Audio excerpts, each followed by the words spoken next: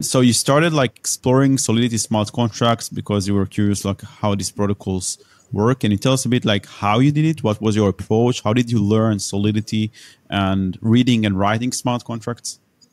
Yeah, so I wanted to make the transition actually to smart contract development, as I was already a software engineer and I was in the crypto industry for those years. I was like, okay, I think this is a really unique opportunity. And then I researched about content. And at that time, I remember one highlight was the Patrick Collins videos on YouTube. So I learned mostly from his courses there. I think there were like 2 or 3 courses that he did at the time.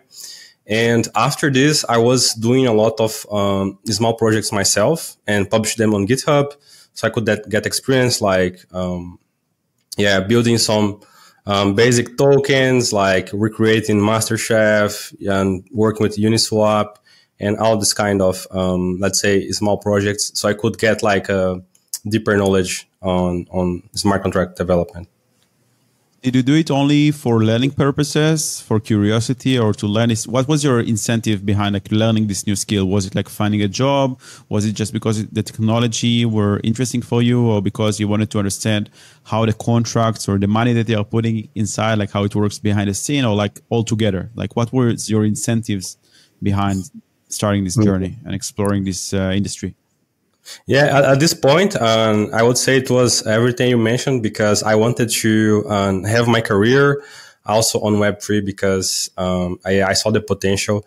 And the reason that I was starting those projects also was because it was tricky to like, okay, how I'm going to have hands-on experience here if I don't do something myself. So it was for like learning, building my own experience, and also to show this, let's say, to a future employer about this experience. And also, I started to join those hackathons. So in one of them, I rebuilt the Beefy Finance protocol. Was basically just a small addition that I did at the time, but was basically a fork.